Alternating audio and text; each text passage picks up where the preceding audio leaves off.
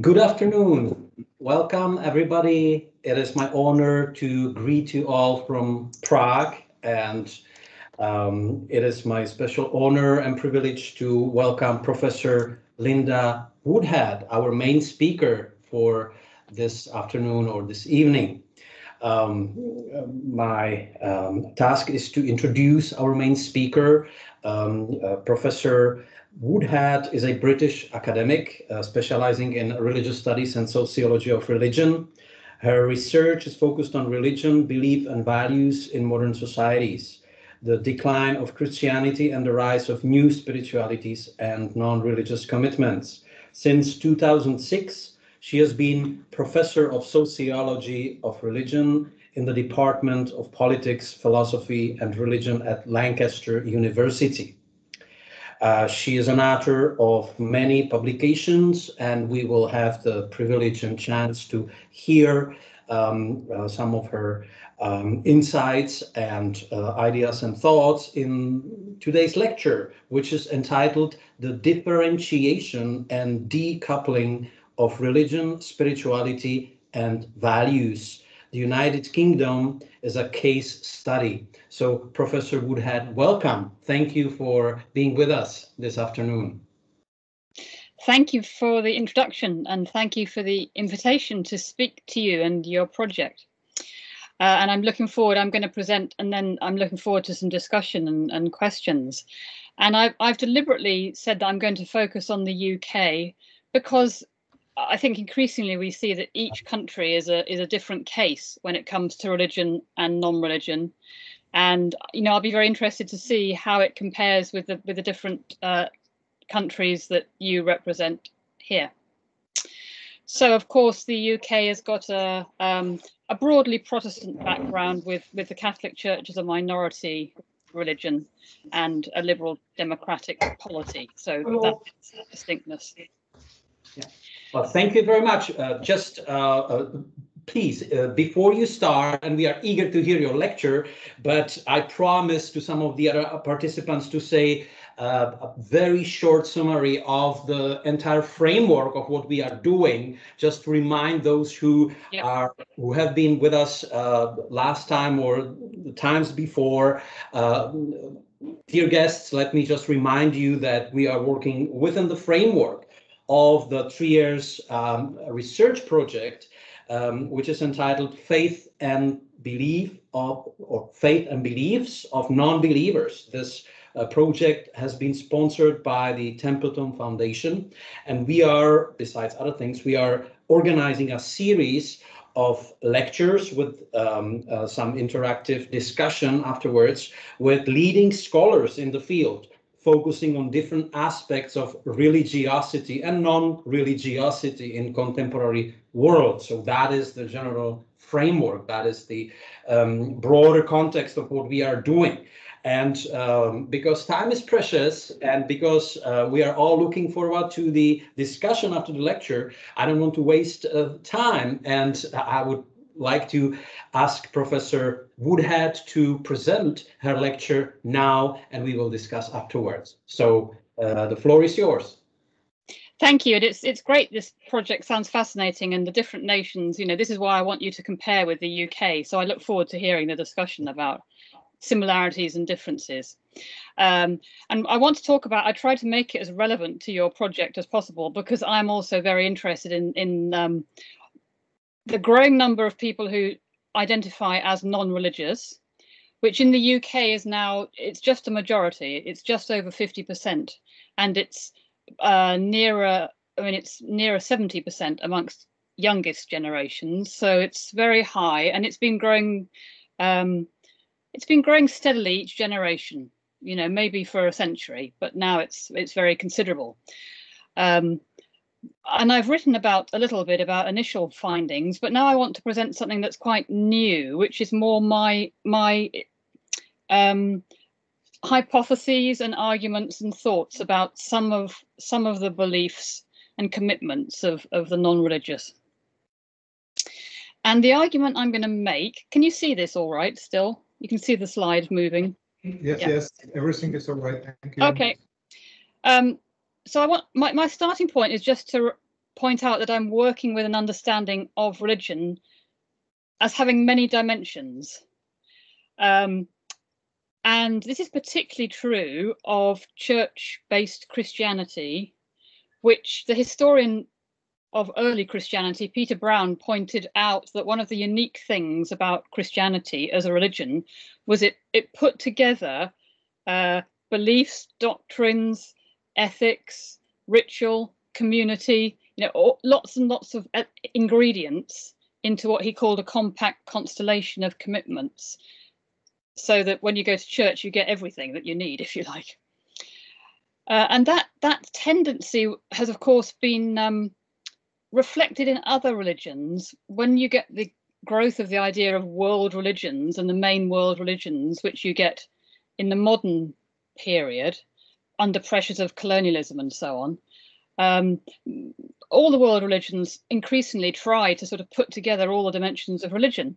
Peter Beyer makes that point very well in his book Religions in Global Society, where he looks at how they compete with one another, the big world religions and their leaders. But what I want to talk about is what I see as the unbundling of religion. So all those dimensions of religion that Christianity carefully put together, I think that they're coming adrift, they're decoupling, they're differentiating. I mean, obviously, if you're talking about a Christian heritage country, this is a much more obvious process. In some countries like China or India, it never went as far. The bundling up didn't go quite as far. But it's very clear to see in a Christian country the unbundling. So here are some of the dimensions of a religion. I won't read them out, but everything from the relationship with God and gods, through beliefs and dogmas and rituals and relationships, the community, the tradition that it preserves, the sacred objects and sites. All these elements have been bundled, and I think some of them increasingly are cutting free and becoming more autonomous in society. That's what I want to look at, two aspects of that. So first of all, how spirituality decoupled from religion, particularly in the later part of the 20th century. And secondly, how values have decoupled and values have become an autonomous sphere. I'm actually going to take those things the opposite way round. I want to start off with the topic of values and how it's more recent, this decoupling, but it makes more sense to start with it because we're seeing it right now. So what we're seeing, certainly in Britain, also in North America, where I've done a bit of work, and I'll be interested to see if it's true for your countries, we're seeing values and that word or its equivalent becoming more and more visible and prominent. And it's really quite recent. In Britain, this dates to only this millennium, only the 21st century. And really you start to see it, particularly in Britain, after about 2010. You see it in corporations and organizations, in commercial organizations. Big companies have very visible value statements now. I just took this off the web. It's Microsoft's portion on corporate values. And here are Microsoft's 3 values: respect, integrity, and accountability. Well, you'll get that every country now, every corporation really has to have such a statement. But you also see it in the educational realm. In Britain, every school that is state funded has to publish its values. They have to publish them on a website so that parents get some choice in schooling, which school they send their child to, so they can see what the values are. But it's not just to advertise the school that the values are visible. The values are a very important pedagogical tool in the schools. So a lot of emphasis is put on the values in the classroom for the children and pupils. Here you can see from the kind of graphic that it's for young children in a first level school, and they have happiness, excellence, ambition, respect, and togetherness. I have a PhD student who's been looking, she's collected a sample of many hundreds, a reliable representative sample of hundreds of schools, 500 schools in Britain, and respect is the #1 value. And the others are quite varied. They depend quite a lot on the school. And they're somewhat different between faith schools, Christian schools, Muslim schools, and non-religious schools. In Britain, the state funds all those schools. Here's another example, and a different school, but you can see respect comes up again, but different ones: responsibility, kindness, honesty, perseverance. Schools set these values for themselves. They might have a consultation, but they choose these values. However, the government, the British government, now since 2014, it demands by law that all schools promote what it calls British values, which are 5 values: democracy, rule of law, tolerance, mutual respect, and individual liberty. This was very controversial in Britain. There was a lot of anger about this. It was seen as a reaction against multiculturalism and a security move to try and stop Islamic takeover of some schools. But that is compulsory for all schools to teach those now, since 2014. It also extends not just corporate, organizational, it also extends to personal values and individuals. I've just finished a large project for a number of years, collaborative project like yours, looking at 18 to 25-year-olds, Generation Z, young millennials, and their identities and values and beliefs and so on, and the importance of values to them. And they will tell you what their values are, and they're very clear about their personal values. And they might be things like, this is a website where you can take a test, find out what your personal values are. The young people, very articulate in the USA and the UK about their personal values. And increasingly, you know, they'll choose a university, they will choose a workplace, they'll choose their employment in terms of whether the employer has got the values that they believe are important. And in the UK, universities now also publish their values. It's quite recent, and more and more parts of society feel this obligation to talk about their values. So values have become a kind of autonomous sphere of discourse and activity, and actually with some power enforcement often. But why? Why has this happened? Why has it cut itself free from the churches and religion, which used to be the main value providers in society? And in answering that, I want to look at both the organisational and the personal aspects of the question. Well, an obvious part of the answer is that the churches lost their moral authority in recent decades. Maybe it's been going on for longer in Britain. The interesting thing, though, is when you think about it, the churches actually, in a way, they kind of accelerated and emphasized their values dimension in modern times. You know, if you think about religious controversies and wars and denominational splits in the past, they were often over issues of doctrine, whereas increasingly values have been emphasized by the churches themselves, at least I think since the maybe the 1960s, 70s. So there's a sort of Christian moralism that arose in some Protestant groups like Moral Rearmament, which was a worldwide Protestant group. It began with the Second World War, and the argument was we don't need to rearm with weapons, we need to rearm with better morals, so that the world doesn't go to war again.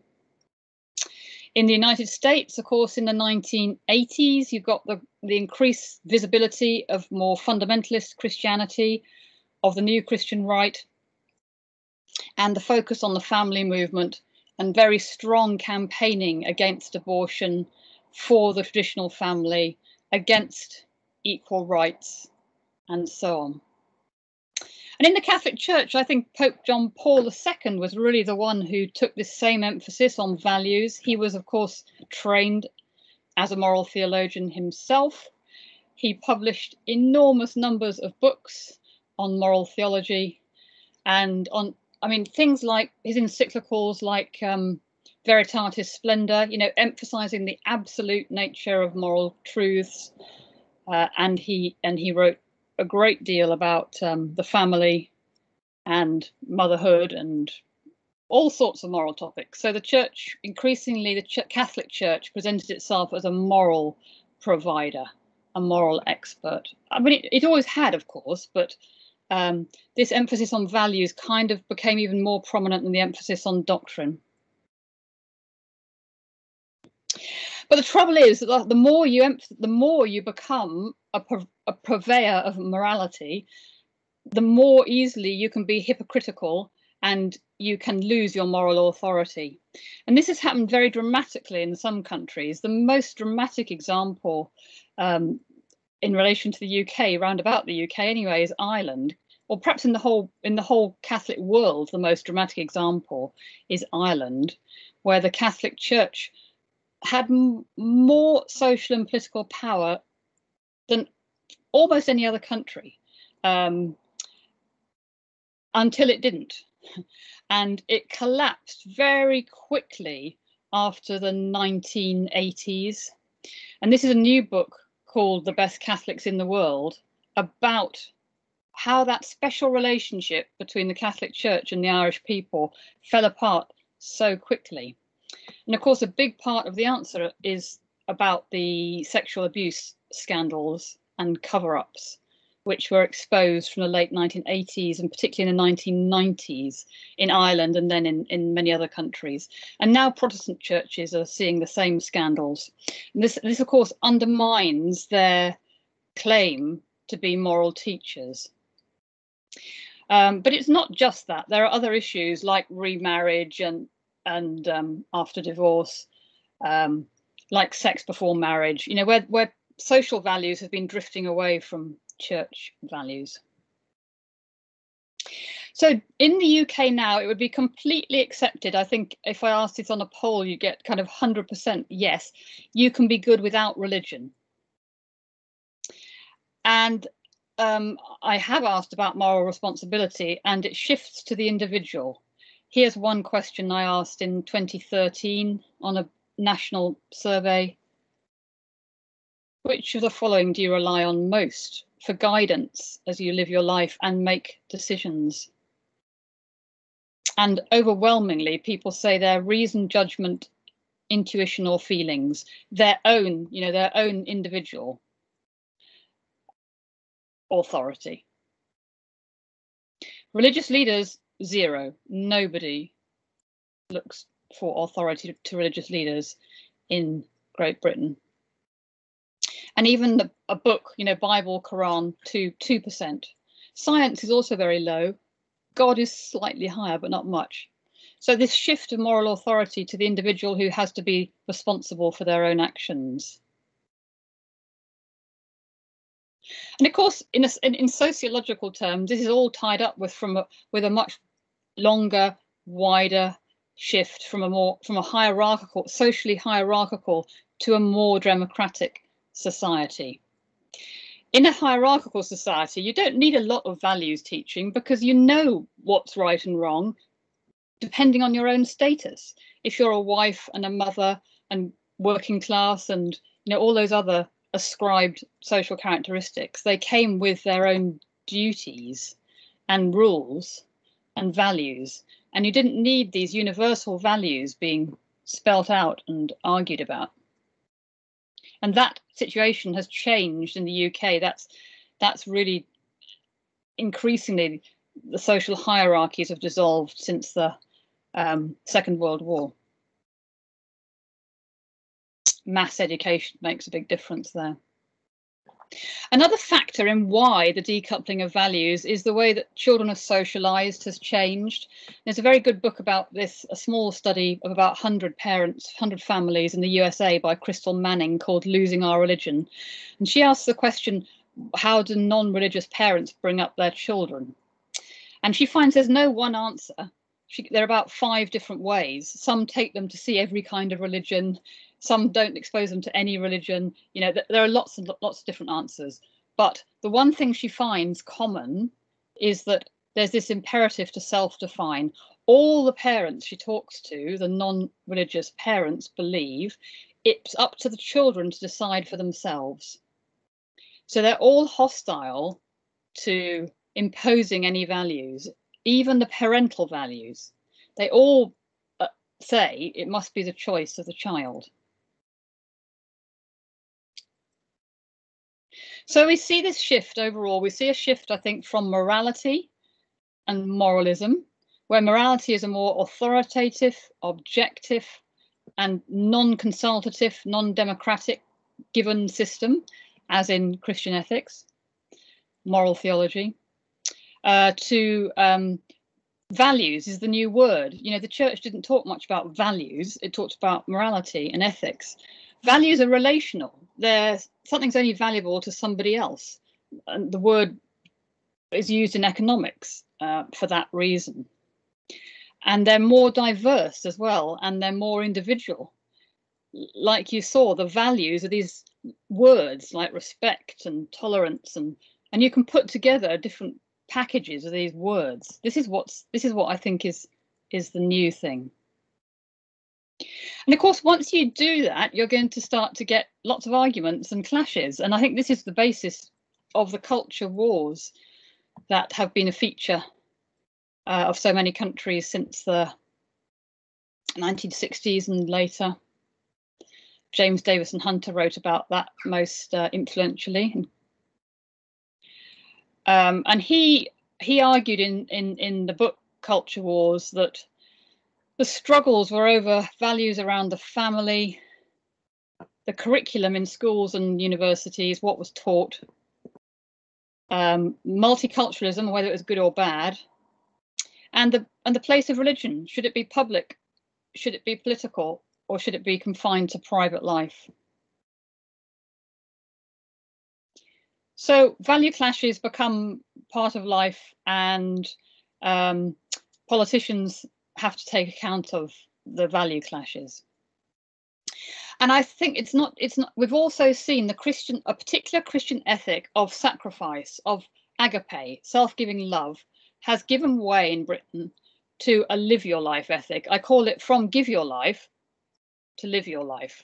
So what is seen as good now is this is the old Christian one is self-sacrifice, service, charity, asymmetric values, if you like.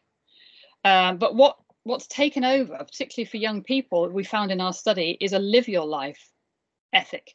So the good is living your life, living it to the full, being who you are meant to be, and doing what only you can do in this life, and respecting other people, allowing them to do the same, even if you disagree with them. It's a bit like what Charles Taylor calls the expressive ethic. He's identifying something rather similar, but I think this has taken over from a more Christian sacrificial emphasis.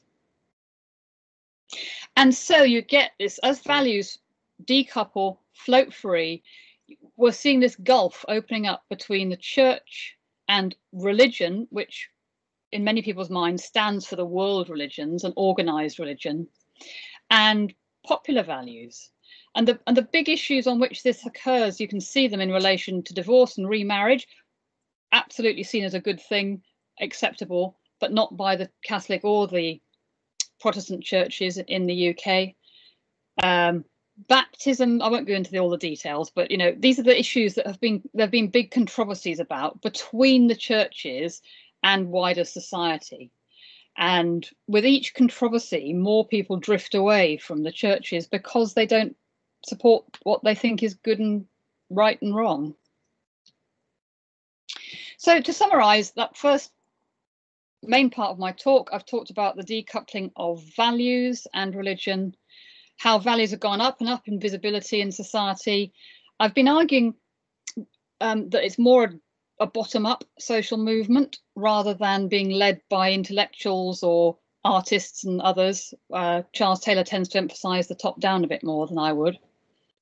And that these values are taking over, you know, that dimension of religion has been taken over. It's become non-religious. It's been taken out of the hands of the churches increasingly. And this is part of the reason for the rapid decline of the churches in the UK, particularly since the 1980s. I wrote a book about this with Andrew Brown called That Was the Church That Was, which is about how the Church of England, the question is, how did the Church of England, from being a national church since the 16th century, how did it collapse in the 1980s and onwards, and go to be a very minority church with only about 2% of people going to church regularly? And part of the answer is about the values gap between the values of that church and more popular values. So in the final part of my talk, I'm going to talk about, that's the values and religion decoupling. I'm now going to talk about the spirituality and religion decoupling. But let me just pause in case there's anything anyone wants to ask about the values and religion topic. I may perhaps have a question for clarification.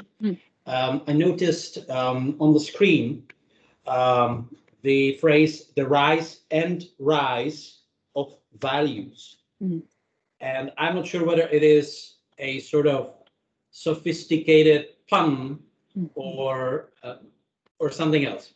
Yes, it's just an English colloquialism. The rise and rise means, you know, it keeps on becoming more visible. Okay. Yeah. On and on, rise and rise. On and on and on. Yeah. Thank you. Yeah. And it hasn't stopped yet. I think we're still seeing it going on, rising.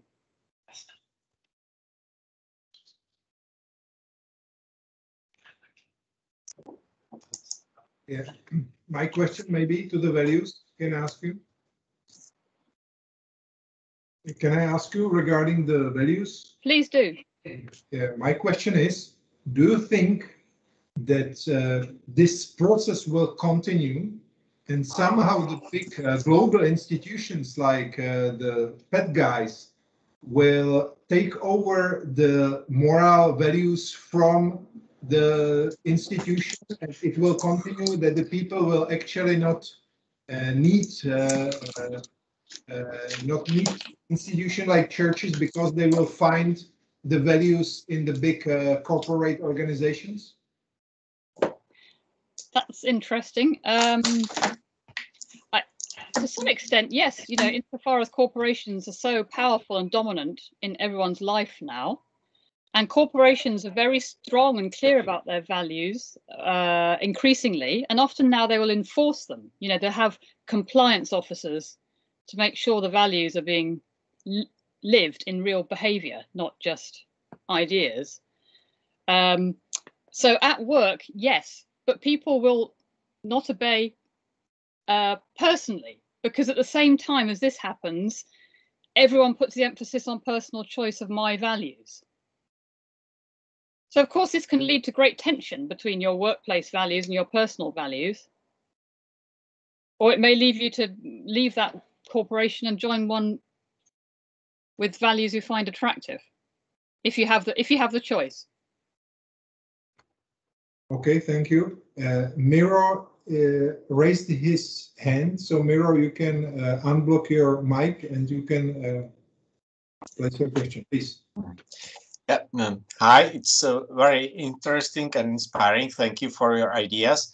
My question may be if you are going to explain that further in your lecture, so just feel free to postpone it for later. But you have mentioned the different participants or actors of the dialogue. You have mentioned High Church and the moral authority of John Paul II. Is there something which has marked this decline of religion, which can be connected to the dialogue between big religions or religious leaders, or that dialogue of religious leaders was completely absent?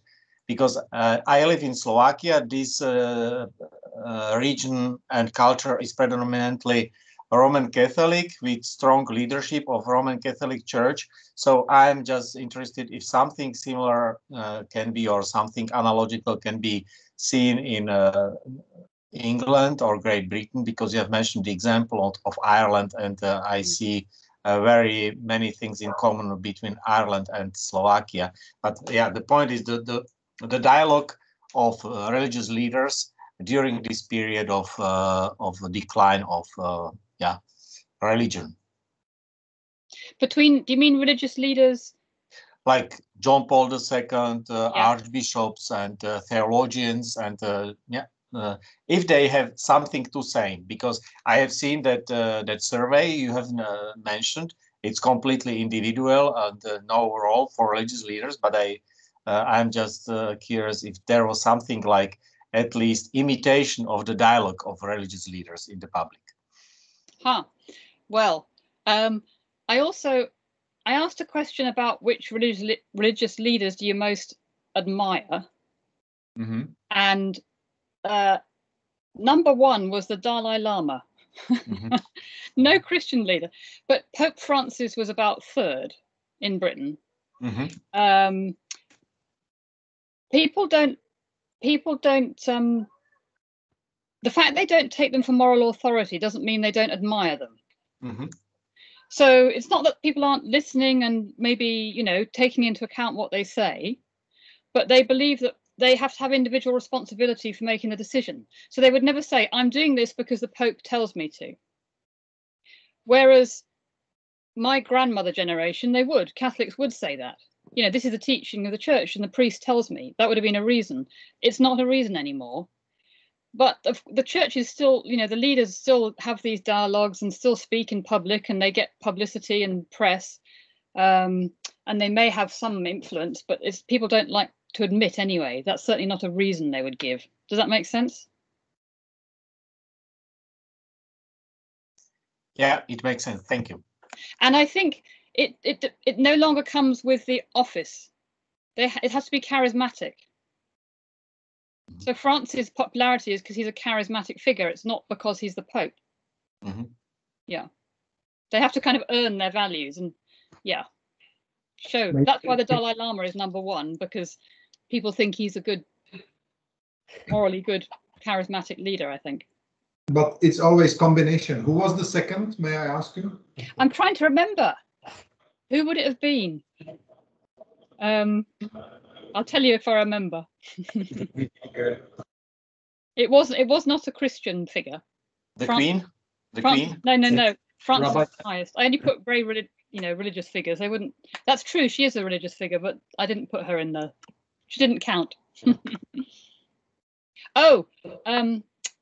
Archbishop Desmond Tutu. Okay. Yeah, it was a bishop. Yeah, Archbishop. Even a Christian.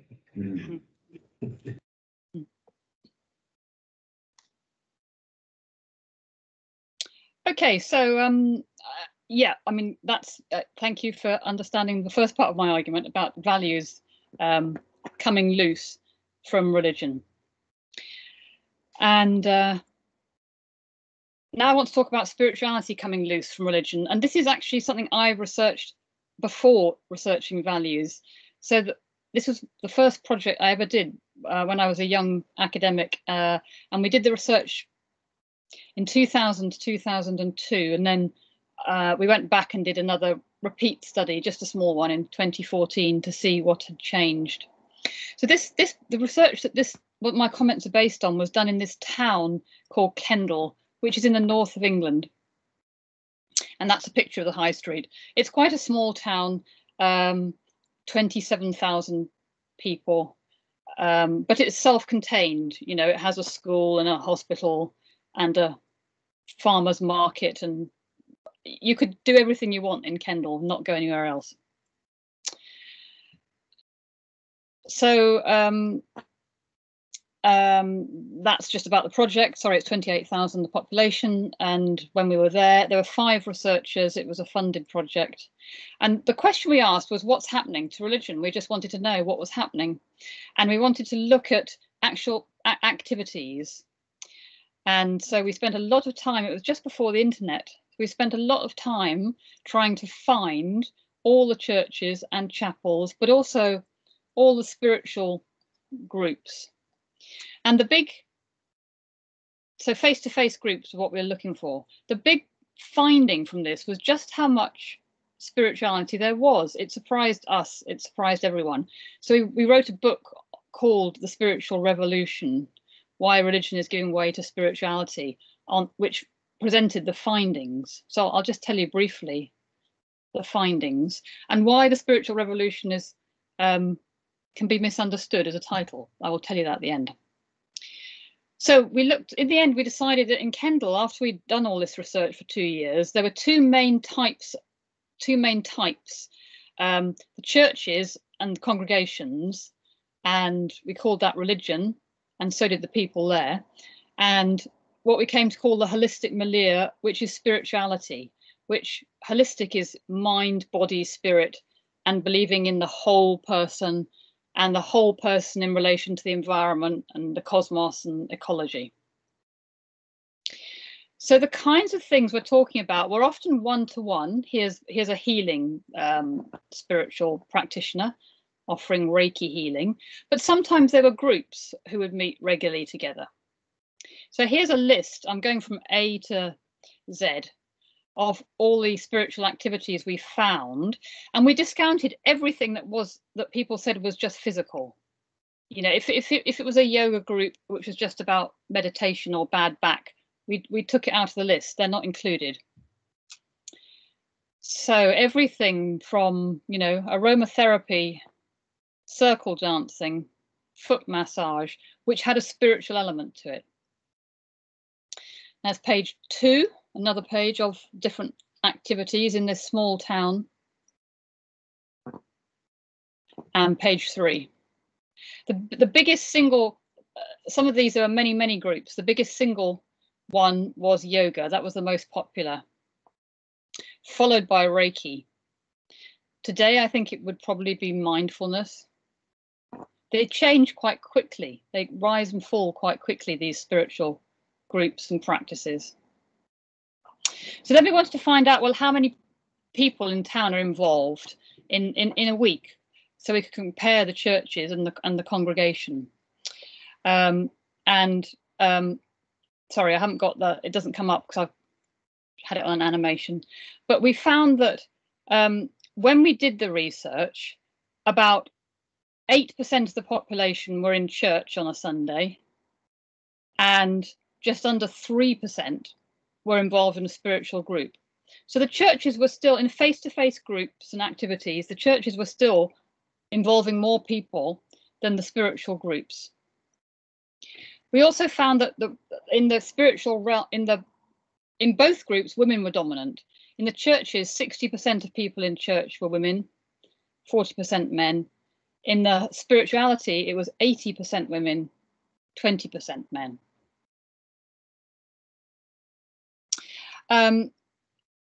And however, the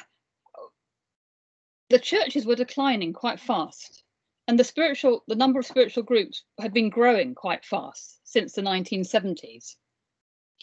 Moreover, if you look at general beliefs, these are figures for UK as a whole. Some beliefs, some spiritual beliefs are still growing, have been growing since the 1950s. So belief in a soul has been growing. Belief in an afterlife has been growing. You know, against the secularization thesis, these things are growing.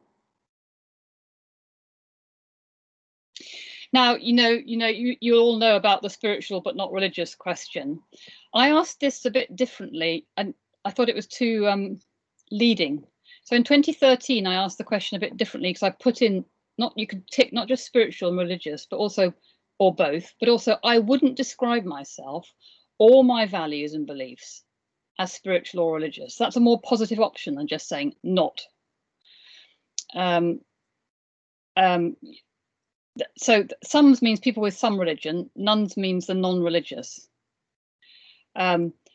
Most people in Britain say, I wouldn't describe myself or my values and beliefs as spiritual or religious.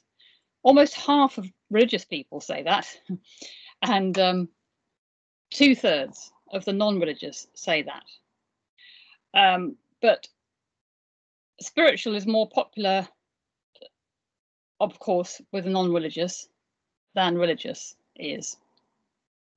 Nevertheless, most people in Britain don't want to self-identify as either spiritual or religious, even if they are Christian, Buddhist, go to yoga, whatever. The identity of being religious is not a popular one.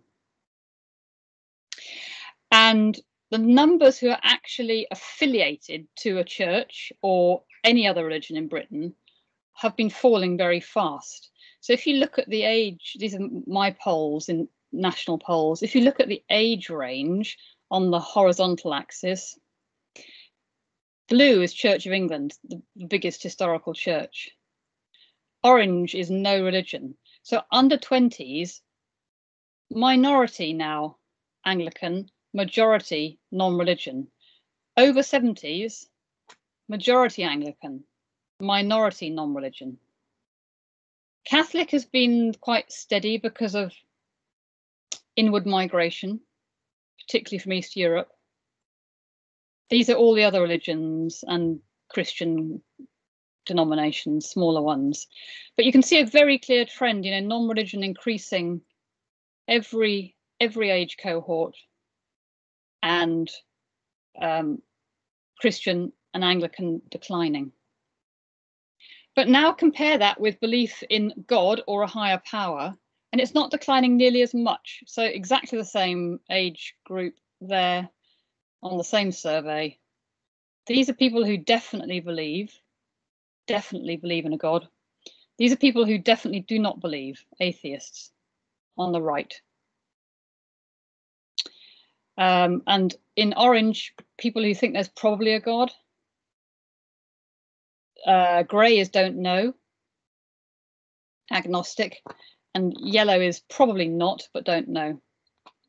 And you can see, there is some decline. Fewer young people believe in a God, but it's not nearly as big as the decline in the number who would call themselves Catholic or Anglican or Christian. So belief, in soul, in God, in afterlife, those things haven't been declining as much as secularization theory might predict. And that's really what we found in Kendall. Even though the numbers were relatively small, this is my caveat for it's not a spiritual revolution in the sense that everyone is going to leave religion and become spiritual, particularly when it comes to face-to-face commitment or calling yourself spiritual or religious. But certain beliefs and practices are growing and continuing to grow. Astrology, magical practices, belief in a soul, belief in afterlife, belief in God isn't growing, but it's not collapsing. So even Britain, which looks very secular, if you start asking, it's not as secular as it looks. But people are disaffiliating from religion, from the churches, from organized religion, and interested in spirituality, which is more subjective, personal. They do it for themselves. They can change their practices through the course of life. They don't have to take the package to go back to the whole package of religion. they can unbundle it and have the bits they want. And what they particularly want are the experience parts, the experiential parts. I think that insofar as the churches stopped giving people a powerful experience of God or the divine or the spirit, they lost a lot of people. So let me sum up and then we can have a discussion. I've been looking at the disaggregation of the functions and dimensions of world religions, how they unbundled. And in particular, I've been focusing on two examples, how values came adrift, apart from the churches, and how spirituality also came adrift from the churches. It's offered particularly by lay people, non-clerical people, often sometimes trained, sometimes not, often women, different altogether. And they see themselves as facilitators, not authorities. Well, the churches, of course, are part of this picture, and they react. They understand what's going on. Church leaders do. How do they react to these trends? Partly, as we've seen, they compete to provide values, but increasingly they offer alternative values to mainstream values. So they become less liberal and more conservative about values. If you think about Christian ethics in the 60s and 70s, or even 80s, there were lots of liberal ethics, and there were theologians like Hans Kung arguing for a more liberal ethic. Well, they have been defeated in a way by the more conservative Christian moral theologians. They also try and compete by offering more direct spiritual personal experience and charismatic renewal in both the Catholic and the Protestant churches is an example of trying to compete with alternative spiritual providers who offer you direct experience of God. They still, where do they still have a kind of monopoly? The churches still have a monopoly, even in Britain, on national and civic rituals and religion. You know, when the Queen comes out, or when the Parliament begins, or when there's less and less a tragedy, actually. But, you know, the church still has, it's still recognised as providing national cohesion and civic cohesion. And the one thing the churches still have that people really value, the clergy don't value it, but the people value it, is tradition, the church's buildings, the sacred objects, the memories. But insofar as people don't want to be religious, this merges into tourism, and people like to visit the churches but not worship in the churches. They certainly don't want to close the churches. So overall, I'm arguing we're seeing increasing pluralism. There isn't one story anymore. You know, there's religion and non-religion and spirituality and lots of mixtures, both personally, in organisations and in society as a whole. There's no one story that explains it all. This leads to clashes and wars, particularly of values. And values have become much more prominent. So in religion and in politics, politicians have to listen and they have to make clear their value commitments. And also personal identity, people want to ask and know what your values are. And I've been arguing that religion may be declining, but spirituality and magic have been growing, and they're part of the competition in the pluralistic religious and non-religious and spiritual society of today. Thank you. That's the end.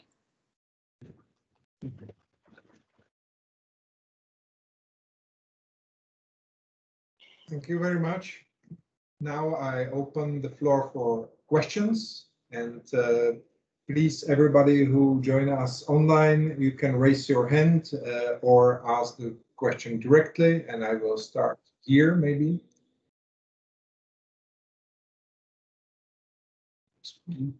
Okay, Professor Tomáš Halík. Yes. You spoke about so many type of spirituality outside of religion, outside of tradition and Christian tradition. I wonder if you focus also about the Christian spirituality, the spirituality as a core of religion, and the role of the contemporary Christian spirituality. I mean, by the charismatic, by the some streams like These, Focolare, the Christian movements. So about this Christian spirituality. Yes, no, this is a very good point, because there has been a kind of revival of those as well, and these are very vital and have been growing movements in the Catholic Church. And yes, they're doing exactly that. They're reviving an ancient spiritual tradition in a way that's open to modern people, and they have been quite successful. And often they are lay-led, aren't they? They're led by lay people and in small groups. You know, they have a lot of similarities with the non-Christian kinds of spirituality. We didn't find much overlap. You know, if you belong to one of those groups, you don't usually go to one of the alternative spirituality groups. They're quite self-contained very often. But you're exactly right that they have they've benefited by pulling on their own spiritual tradition and modernizing it. Okay, thank you. Dr. Pavel Barga. Thank you very much, Professor, for your inspiring talk. I have a question and I have a comment. The question is about methodology, really. When you spoke about your research in northern England, in the town of Kendal, I would be wondering how representative that town is of all England. Would there be regional differences in different parts of England, or speaking about Wales, for example, or other parts of the UK? Or would this be pretty much representative of the whole UK? So there's a question and a comment about the shift towards values, also in corporate culture. I was quite surprised and quite shocked even to find out that in business, my wife works for an international corporation, and the language of their values is even aggressive in a sense, or missionizing. Be zealous, you know, and this kind of thing. Try to outreach and gain victory for our company. So what people find as acceptable in terms of values in corporate culture, for example, I doubt that they would find acceptable in terms of worldviews or religion. So that's just interesting to observe, and I would be wondering if you have any comments on that.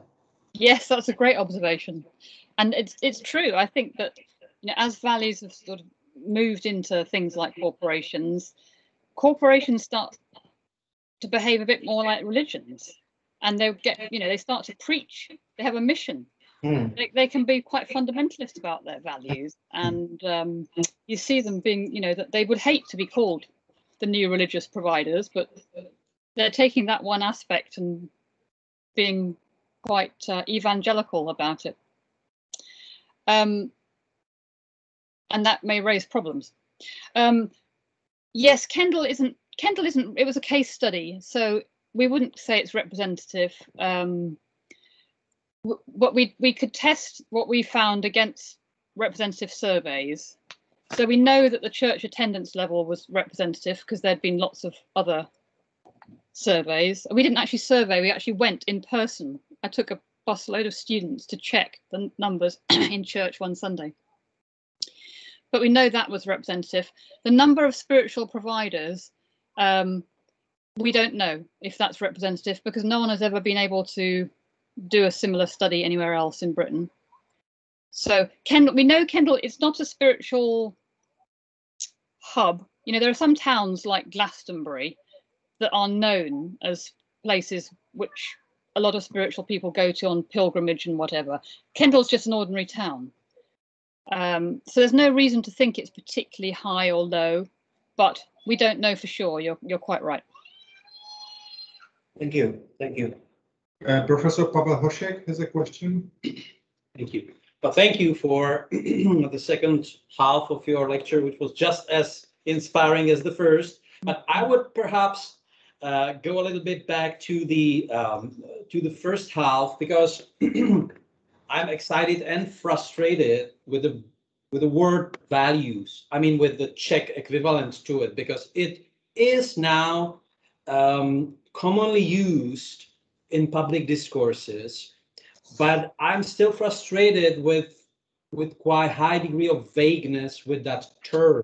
The Czech word hodnoty, related to worth, to something that is of any value, is used as an abstract noun, and also as quite fluid and flexible term. It is used much more often by conservative people, and by values it is almost implied that traditional values or conservative values are actually meant.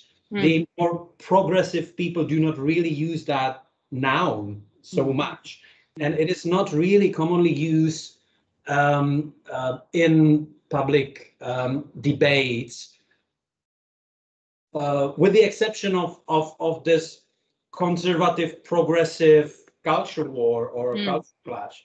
And still, even those who are really strong about affirming values tend to be very vague about what they actually mean by the word.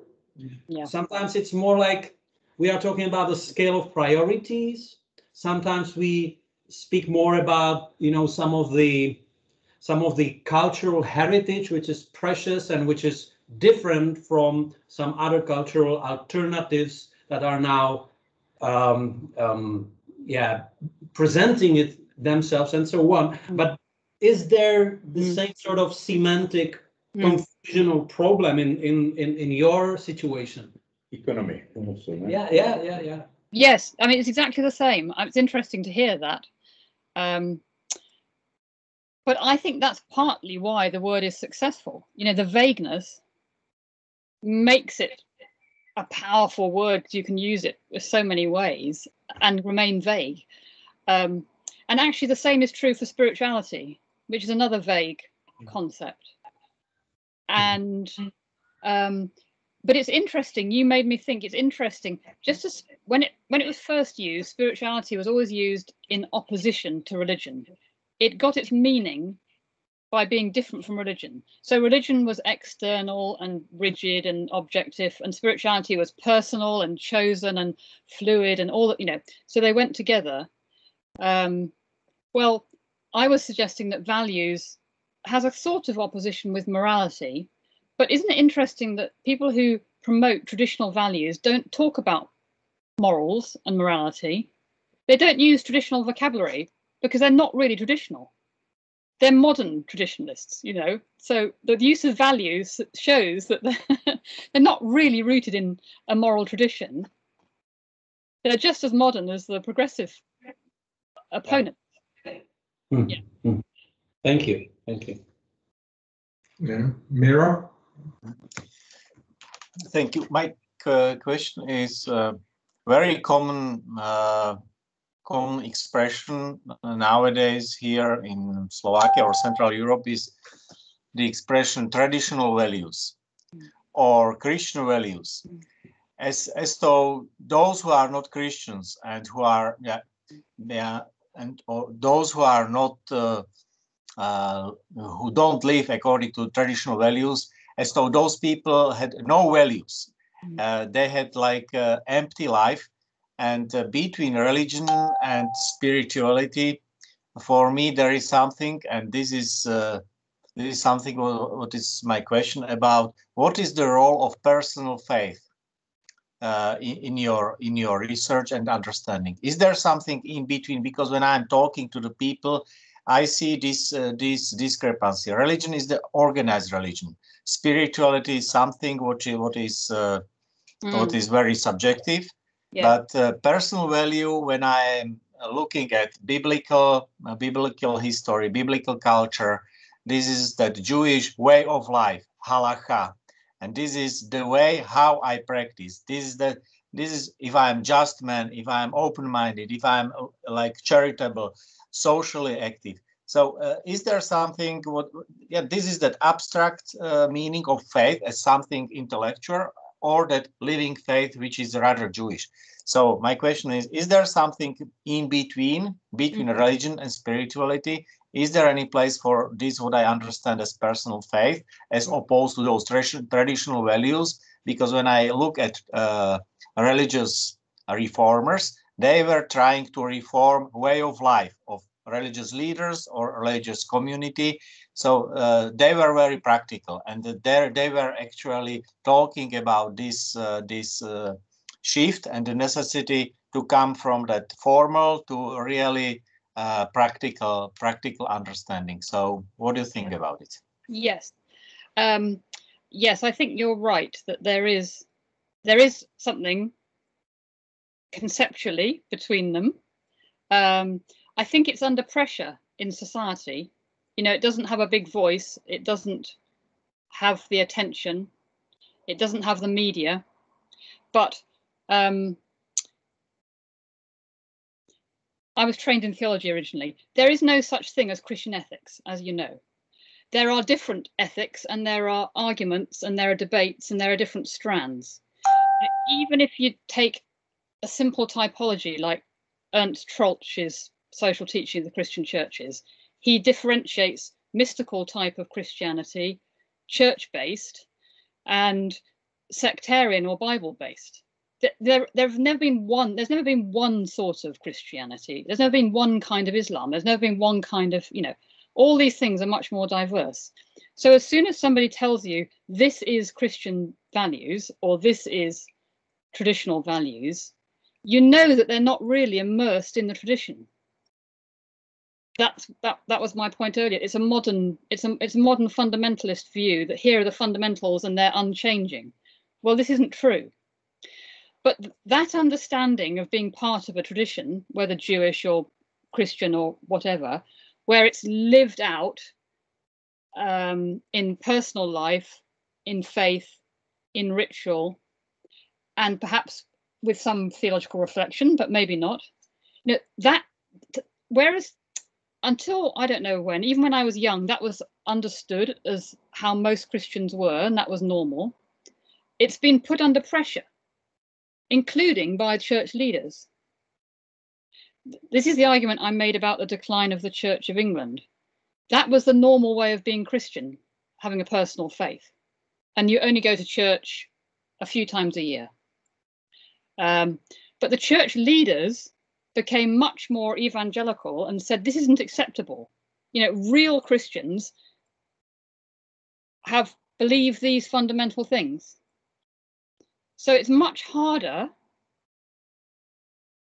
to be in a tradition and have a personal faith than it has been at some points in history.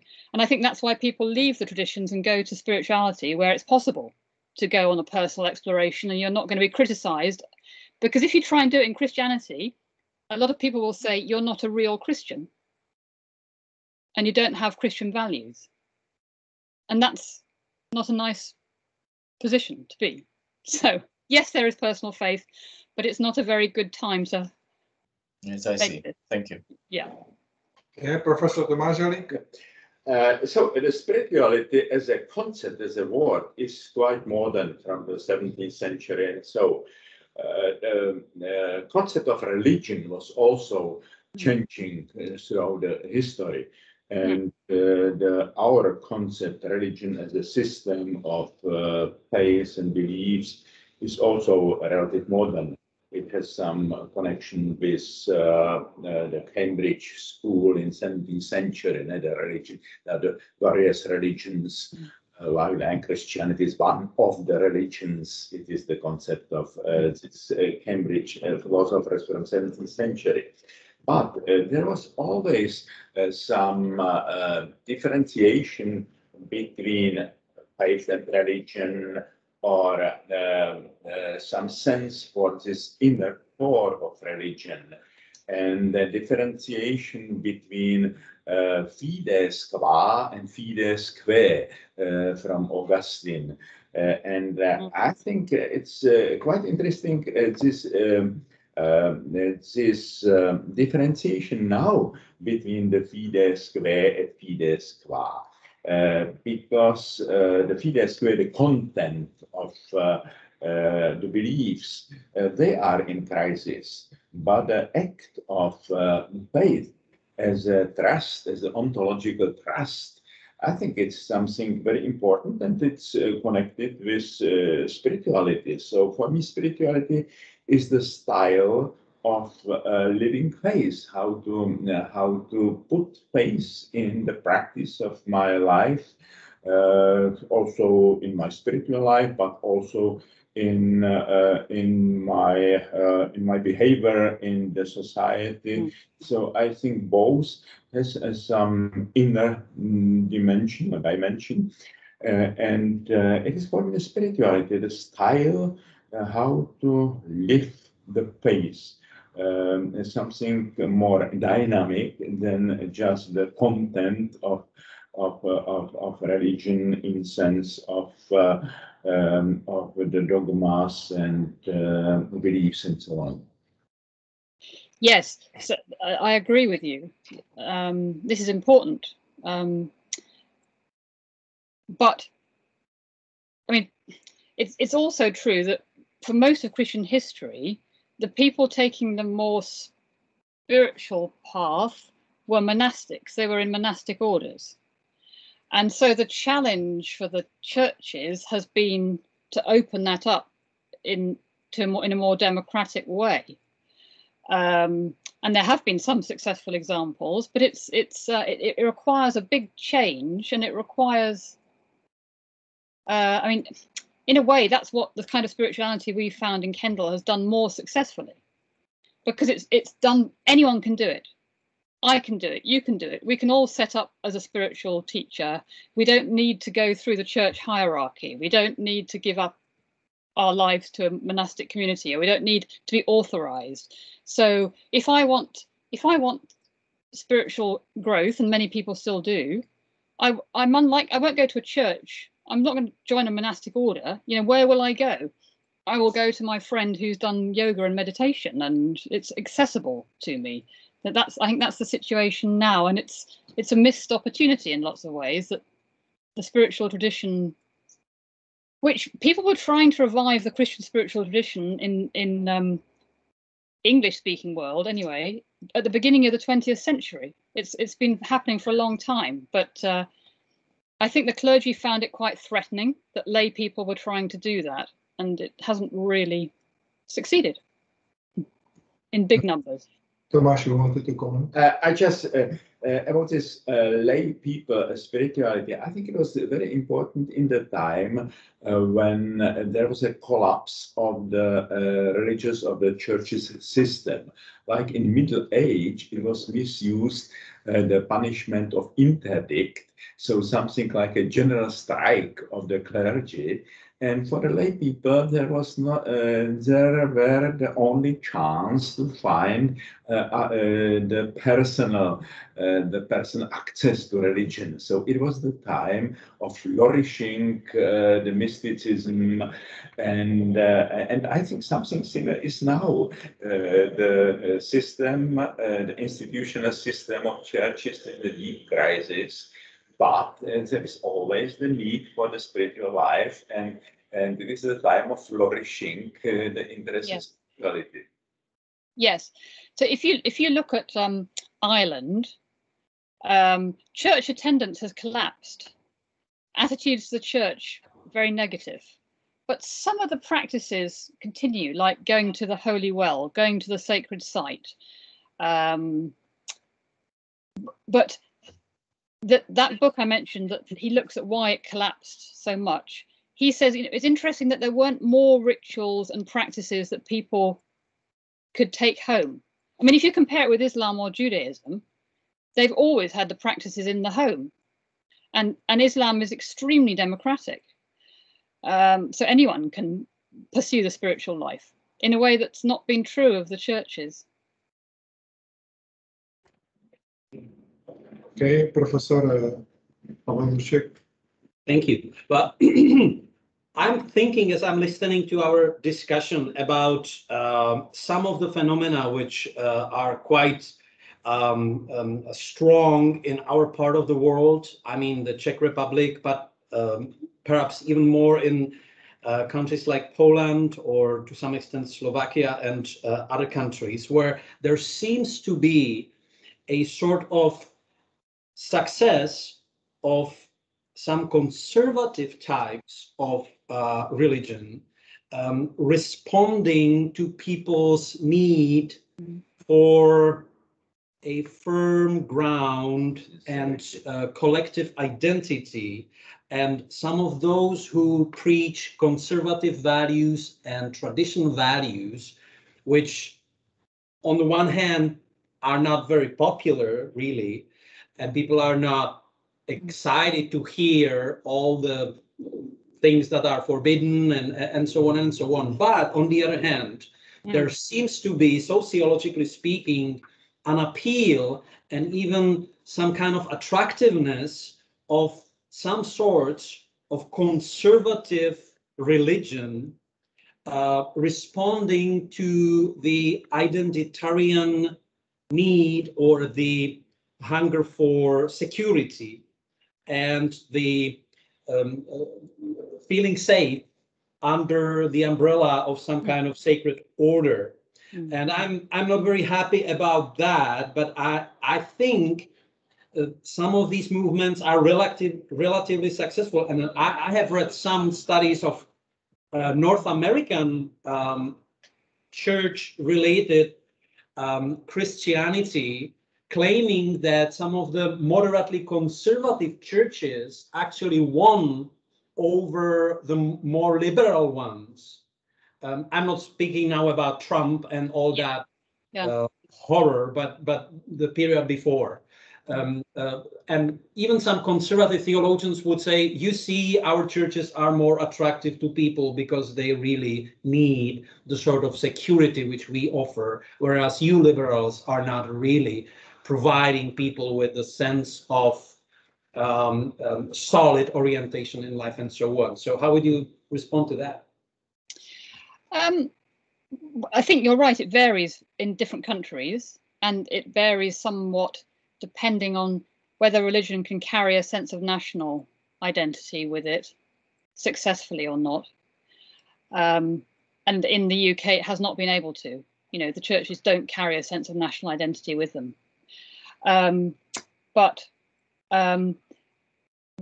in the United States, the last 20 years have disproved that thesis about strict religion doing better. So amongst young people in the United States, non-religion is growing much faster than in the UK. It's incredibly fast. And some of the best analyses say that it is a reaction against that kind of religion. So I think it might have a short success in some societies, but maybe not a long-term success. One generation may find it very supporting. Their children may rebel against it as suffocating them. And I think, I mean, maybe that always happens. Miro said that too. You know, there's often a reaction against very powerful, rigid forms of religion. You get a more spiritual reaction again, don't you? So I think people need to look at a longer historical view to make judgments about that. I don't believe that strict religion is the answer for the modern world everywhere, at all times, always will be. Okay, Tomáš. I think we should distinguish between this secular, modern, progressive Christianity is really not very successful because yes, correct. Part of the secular society, and the people don't know why they should go to the church to listen the same things. They are like TV and so on. But there are two very distinguished alternative. One is this alternative of this conservative religion connecting with populism, nationalism, the religious right, identity, something what I call the Catholicism without Christianity. But there is also another which could seem like conservative, but it is just spiritual. It is not a conservative in the stupid sense. It is the attempt to discover this spiritual dimension of religion, and it is also something what the secular society is not able to offer. So I think there are these two types are relative successful, but the success of this first one, this conservative nationalism, populistic religion, is a threat for the society. But the other, this discovering the spiritual deep of religion, religious tradition, and so it is something promising, I think. Yes, I think that's all true, and you're correct that strict religion is declining now in the USA, but liberal religion is also declining. Liberal religion has also been a failure, and I think part of the reason was it just became values. You know, it lost any spirituality. So if you go to church and all you hear is be nice to people and love your neighbor, you don't need to go to church for that. You know, yeah, you can get that from the corporation or from, you could just, yeah. So if religion ceases to put people in touch with the spirit, with God, people will leave, because that's one of the main purposes of religion. You know, it can succeed for a while without that, but when it loses that heart, people go and find it somewhere else. And that's my story about what happened to spirituality. In the UK, the churches didn't provide that in a way people found meaningful. Both the liberals and the conservatives, neither provided what you're talking about. And so they went to other, you know, non-Christian providers, but not secular. And they're looking for spiritual experience. It's wisdom. Okay. I called always Miro, but this time Dr. Miroslav Kocur with full title. Thank you, Dr. Hošek. My question was how far you think, or is there something like evidence for this hypothesis that Christianity can offer sort of new spirituality? Because you have different smaller groups, you have different communities where even though they are Christians, they live also authentic spirituality. This is not probably going to be the universal at the beginning, but it might become universal value. Because I think that the church has compromised its mission through the history, but at the same time, the basic and that content, yeah, that history of thinking, history of ideas. You have many authors who were, let me say, heretics, or they will not accept it, like Erasmus from Rotterdam, or Mr. Eckhart and Ansel from Canterbury. There were many creative Christian thinkers or theologians or people who were very spiritual and Christian at the same time, yeah, and they were living their faith also in a spiritual way. So they were not like the official church. They were not only power people. They were really people of the spirit. So is there any chance from your point of view for this kind of spirituality? Because I like the Tomáš's statement that progressive Christianity has no future because people, they will not go to the church in order to listen to everything what they listen on TV.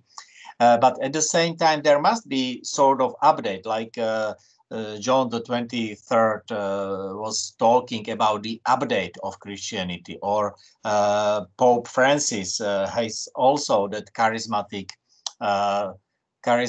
dimension and the testimony of his life, history of his life. You see that he's a spiritual person. So is there any chance from your point of view for spiritual revival on that based on that Christian Christian content? In some ways, well, for me, it's a sort of C.S. Lewis Christianity, that mere Christianity, let me say. Okay. Well, in some ways, I think there are. In some ways, yes. In some ways, no. You know, in some ways, yes, because we have very old Christian cultures, and I think people have a bad relationship with that. You know, it's not good to just leave it behind. And so people one day will want to re-engage with 2,000 years of history. And it has a very rich tradition with huge variety, like you say, and a powerful mystical tradition. So there are many positive things. On the other hand, it has to because it has to overcome, it has to overcome clerical elitism. It has to be for everybody. People don't want somebody telling me how I have to believe and behave and what I should feel. So it has to reinvent itself in a new organizational form, which is not easy to do. And it also has to rid itself, you know, the current form of the churches is all that people know. And so they have an image of the church that is only that. And, you know, Christian values are the traditional values, and it's very hard for young people who aren't brought up anymore in Christian teaching. They just see this on the media or whatever. So there's a barrier. There's a barrier. There's a difficulty of finding a democratic form of Christianity, but there's huge resources and opportunity as well. So it's a mixture. And it would take great charismatic renewal somehow to reinvent and recreate. And when you've got very powerful institutional churches, who's going to do it? And they will say it's not real Christianity. This is part of the problem. Our time is almost over, but we have here last question, Pavel. Professor Woodhead, I would like to ask about the UK context.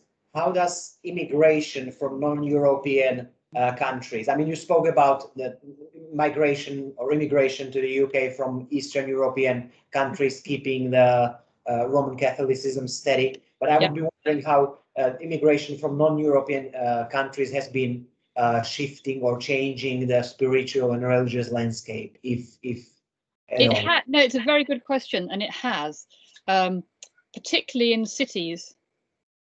So London is more religious than the rest of the UK because it's so multicultural. In London now, it's about half white and half non-white, and many different types of African churches and Muslim communities and Hindu communities and Sikh communities, and, you know, so in London, religion is quite normal, whereas actually in the more white British white ethnic, you know, small towns, there's less. They're more secular now. So where you have a lot of mixing, you have more religion, but so far there isn't. I think perhaps that makes religion more acceptable or common. You know, you don't have to apologize. It's not unusual, but there's not much. It's still within your own tradition, really, rather than,